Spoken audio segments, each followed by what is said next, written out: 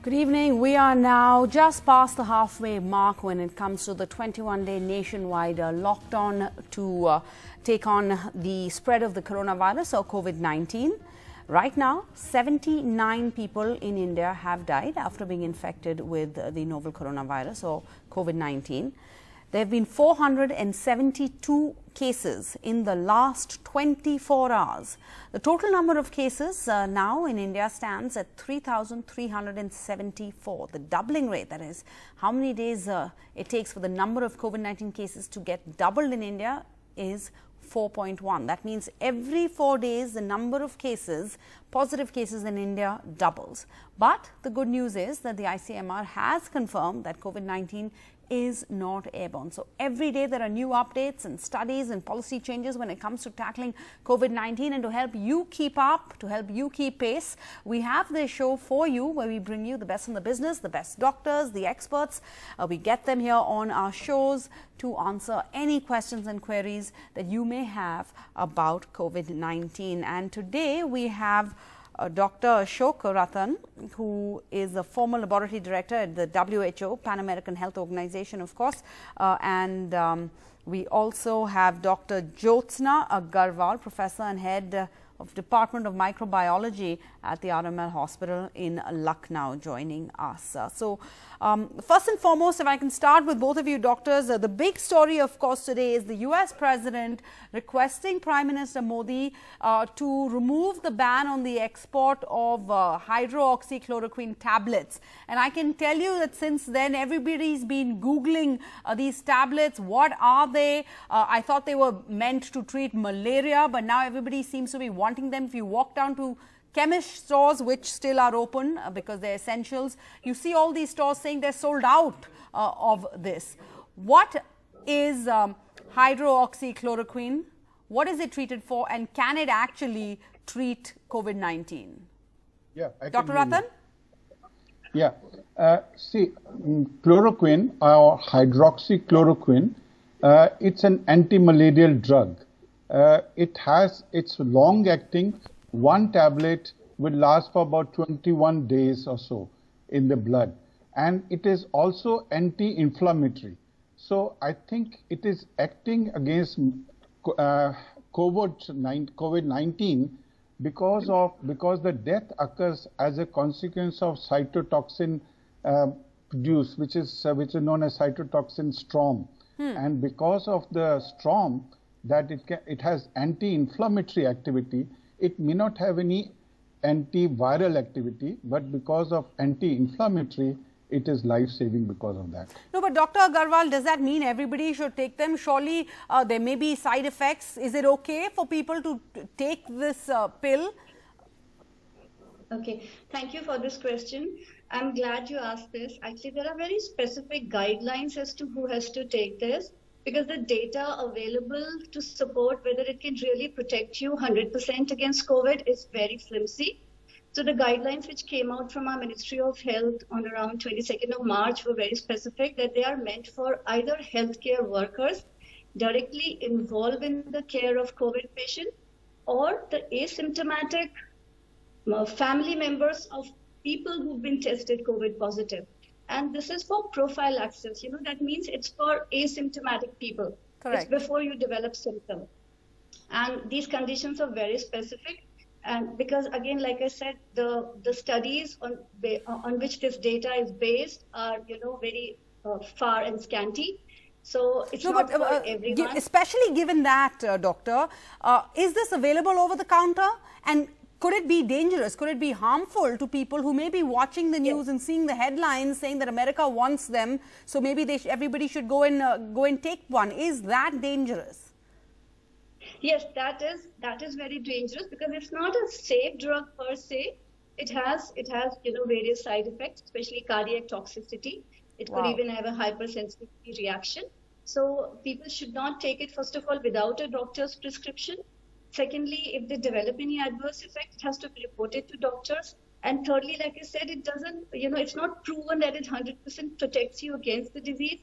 So even for healthcare workers, when it is recommended, they've been told not to sort of live in under false, sort of think that they they like no longer need to use those protective equipments, wear a mask or practice social distancing.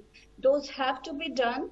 And then as an add-on thing, just for healthcare workers, like an extra protection, this has been sort of advocated by Ministry of Health, but not sort of proven to Okay, I do have more questions on this. I'd like to probe this further, but I have some callers. Satyanarayan from Hyderabad joining us. Go ahead, sir, with your question. Sir, how do I check my immunity level? If my immunity level is high, still I am attracted to the coronavirus? See, this immunity level will be, because this is a new virus, none of us has immunity. And this virus seems to be very infectious. As a consequence, it is spreading from one person to another person through fomites, as they say, and it stays in the fomites for a long period. As a consequence, we have no previous exposure to this virus. As a consequence, we have no previous immunity. Now, the infection seems to be mild in majority of cases. In 80% of cases, it's mild. Some 10% are admitted, and out of those 10%, some of them needs ICU. If they have predisposing condition, especially if they have predisposing conditions to the lungs, then they are at severe risk. And the deaths have occurred of those persons who are over 65. No, but doctor, now that you've said that, can I just ask you, because on Saturday, the Health Ministry said that 42% of the corona positive cases are aged between 21 and 40 years. And I thought the literature on this, and what I certainly have been saying in the past in our shows, is that people above the age of 60, as you just said, are more vulnerable, or we see more deaths in that range. Yeah, see, infection would occur to everybody, because since we don't have any pre-existing antibodies or immunity, infection would occur. But it is presumed that it will be mild in majority of the youngsters, and the serious deaths, etc., will occur in the elderly. So all the right, elderly needs to be more careful. 42% of these cases, age between 21 and 40, could be carriers, but the deaths you're saying will still be above 60. Okay, that helps. That clarifies things certainly. Rahil Rahman from Anantnag has a question. Mr. Rahman, go ahead. Hello? Go ahead, Mr. Rahman. Hello? Mr. Rahman, can you hear me? Yes, I can hear you. Go ahead, sir, with your question. My question is, is COVID-19 airborne? Does it transfer through air? Although I had read many articles, before that it is not airborne, but I read 2 to 3 articles from last one day shared by many people on Twitter that it does transfer through air from one body to another. That's first question. And second one is, is there any, specific diet, etc., about COVID-19? हमें कुछ खाना चाहिए या कुछ नहीं खाना चाहिए, ऐसा कुछ है क्या? Dr. Agarwal, perhaps you can take that question. We know that many people are concerned about this, so much so that the ICMR has actually today said in that daily press briefing that the Health Ministry holds every day that COVID-19 is not airborne. But clearly this is a worry for many. So could you confirm that again, not just for Mr. Rahman, but for all of our other viewers who are watching? Okay, of course. So this is definitely not airborne in general setting. It's droplet infection, which means when we cough, sneeze, or when we talk, there are tiny droplets which come out of our mouth. So whoever is in contact, is in close contact, and gets these drops can get infection. But it doesn't stay in the air after the drops die, unlike some other infections, unlike say tuberculosis. So it's not airborne. But having said that, in hospital setting, in certain conditions, when there is aerosol generation, when we're trying to intubate a patient and other things, in those conditions, in aerosol generating condition, it could be, but it's a very different scenario. So not for general public. So do not get confused. It's not airborne. Second question was about the diet. So a lot of, I think messages have been circulating on WhatsApp and other things. What diet can boost my immunity. So I think I would like to put that, thing in a broader perspective, that immunity cannot be boosted overnight. It's not like a switch that you switch it on or off. In fact, if you have, if your immune system is in overdrive, you can actually go into a phenomenon called autoantibody formation, which is actually not healthy also. So generally, by eating a healthy diet, by staying hydrated, by leading a less stressful life, having enough sleep, light exercise, those things can keep your immunity, on the, go. And, you don't really need to and you cannot boost it, like that you go on taking certain things and you can keep on boosting it and that you will not get COVID. These are all myths. All right. So you can't just pop a pill and have more immunity. Yeah. Thanks, Dr. Agarwal. But, Dr. Ratan, then the fact that the ICMR again has been saying that this is not airborne. Many have also said the change that we've seen in policy and the advice that we've been hearing from medical experts now across countries saying that, yes, everybody should wear a mask, irrespective of whether you have symptoms or you have a cough or a cold. Wasn't that also because there was a fear that this was airborne, could be airborne? See, it will remain temporarily in the air. So it depends on how far you... But because it is not airborne, it will not move from one end of the room to another end of the room. That means it is, you should think of droplet as an extension of the contact. But I think it's a good policy for persons who have any respiratory symptoms to wear the mask. I think in Japan, it's a standard policy that anybody who has symptoms wear masks so that they do not infect others.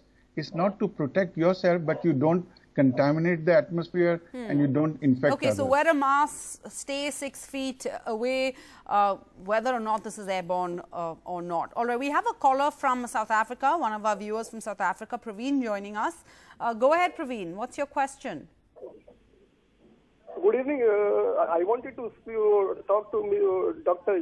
Jyotsna Agarwal. I wanted to ask one question that there is a lot of things I have seen that there is the similarity of the malaria as well as the COVID-19 is almost same. So what should be a very good precaution or very good thing which will call the differentiate between malaria as well as the COVID-19. So if you can told us, so I can also guide my colleagues who is feeling malaria and they are thinking that they are a part of the COVID-19.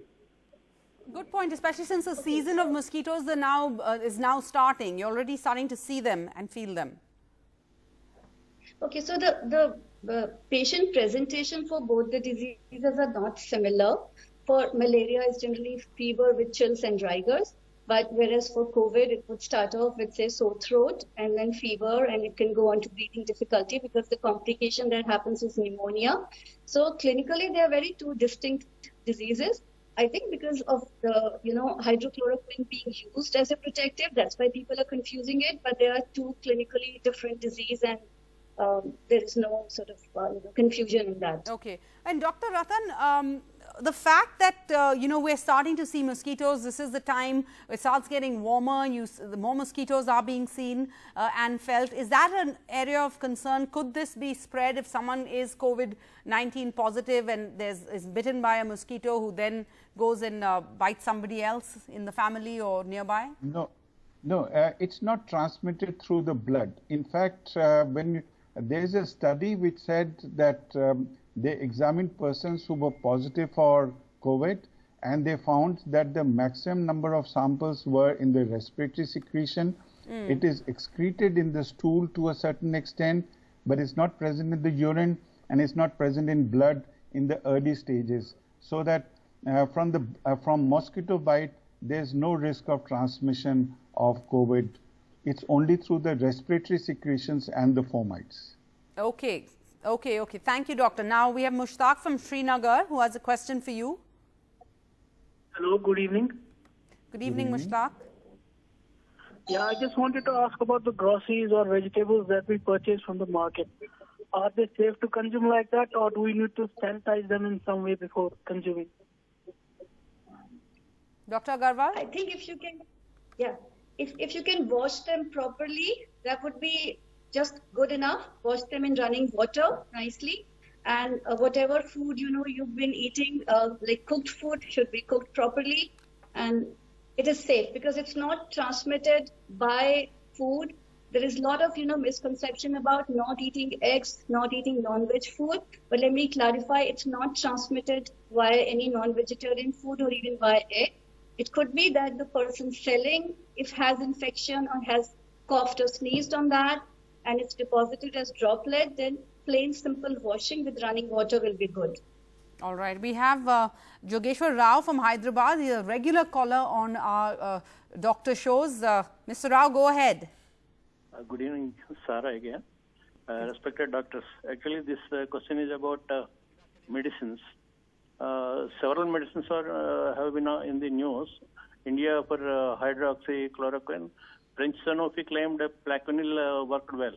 And as early as yesterday, Australia ivermectin, they claim that it kills the virus in 48 hours. Actually, my query is, any global agencies studying this claims of treating symptoms, which medicine is working well? Any learn from each other? That is Leo, it's called. Exercises are going on. Dr. Ratan. Yeah, one was observation that the distribution of COVID and distribution of malaria, there was very little overlap. Then the second one, as you said, ivermectin from Monash University, the information has come that COVID or SARS virus 2 is killed within 48 hours with ivermectin. Ivermectin is normally used for taking care of parasites. So one single dose seemed to be effective in vitro, but yes, it has side effects. And these are things which we should not use lightly. It should be on prescription. And more, normally they will take leads from there and then develop new drugs which will act against different stages of virus so that it is active against virus without causing toxicity.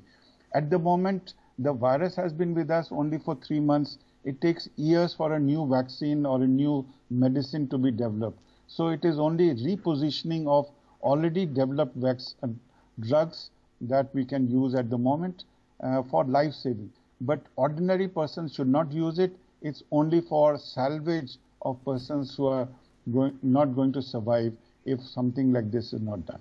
Now that you put a number to it, Doctor, only been here for 3 months, it really feels like a lifetime because things have changed so much over the past 3 months. We have Shabir from Bangalore who has a question. Go ahead, Shabir.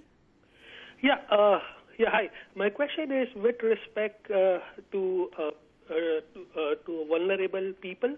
I understand this particular virus has a bigger, much larger tendency to induce pneumonia faster, especially in those who are vulnerable. My question is, would anti-pneumonia vaccine help until we have a formal, proper vaccine, just as a mitigation or a preventive measure? Thank you. Dr. Agarwal, is there an anti-pneumonia vaccine, or similarly, what about the cold flu? Sorry, okay, Dr. Ratan, could you take that? Could you take that question? See, this is, once it goes into the lungs, then it causes pneumonia. Streptococcus, there's a good vaccine against pneumonia, which is highly recommended for children below 5 years of age and adults over 65 years of age, and it's good. But that is not a pre-existing condition. If a person has pneumonia, he would be hospitalized. While if a healthy person inhales this virus, then it will set up infection and pneumonia. So it may help. There is no harm in taking anti-pneumococcal vaccine, but it will not have any specific protection against COVID. Well, I have a question, and we have about 3 minutes left. So quickly, let me take the last caller, Captain Emmanuel from Calicut. Go ahead, sir. Sir, I'd like to address Dr. Ashok Ratan as well as the other lady. Now, Dr. Ratan, you belong to World Health Organization. Why can't you have mandatory powers to have a one-to-one interaction with the chief executives of all the countries, be proactive, I'm going to say you go to a Delhi army cantonment, okay? The place is absolutely sterilized on a day-to-day basis. Now, I'm not blaming WHO. The point now is we are blaming Wuhan, we are blaming XYZ. Now, it's too late, but still, the point is, why can't you call the shot? World Health Organization, as per me, sir, not only has to be proactively and preemptive, it has to have sweeping powers. If you call up President Trump, he has to comply. I'm going to say it is worse than nuclear disaster. Captain Emmanuel, I'm sure once this is all over, we'll probably have to do entire shows on who is responsible, what was WHO's response at the time, and was it adequate, was it enough, could everyone have done more? But we understand your angst and your concern. Many questions really arising from the spread of this pandemic, COVID-19. But I want to quickly, if I can take another caller, but I want to just ask, I think many are concerned about this one issue to both our doctors, Dr. Ratan and Dr. Agarwal. You know, many are expected to come out tonight on their balconies and be lighting candles and diyas as per what the Prime Minister has requested. So there's a lot of literature doing the rounds, a lot of WhatsApp forwards talking about the fact that we are constantly putting sanitizer on our hands, and an effective sanitizer has to have a certain amount of alcohol content. Is that dangerous? What's your view on this? What would you advise our viewers who are watching? Dr. Ratan? I hope they will maintain the social distance whenever they come out. If they maintain social distance and use common sense, I think they should not touch anything. As a consequence, they should not come out of their house. That's one. If they are inside the house, then the chances of acquiring infection from inside the house are minimal. So I think they should do it. We should all show solidarity with the efforts that we are making. No, Dr. Ratan, Dr. Agarwal, just to clarify, the question was about, is it dangerous to be lighting a fire, playing with matchsticks while you have sanitizer on your hands? You should not have sanitizers during that time. 50% alcohol. Alcohol evaporates. Okay, so within a minute, alcohol has evaporated from your hands. So what is left is like no alcohol. So, I mean, if your hands are dried properly after you use sanitizer, there won't be any, alcohol left. So I don't think it's going to. All right. So this is just a myth that people's hands will be set on fire while they're lighting these candles or diyas. But thank you so much. Both are doctors today. I think we've covered a lot of ground in this half hour. Lots of callers. Unfortunately, we've not been able to get to each and every one of them. But I want to end by repeating Dr. Ratan's words. He says, use common sense. I think that's something we should just keep repeating to ourselves in all situations. Use common sense. Thank you all for joining us today, and we hope this has been helpful for all of you, our viewers. Bye-bye.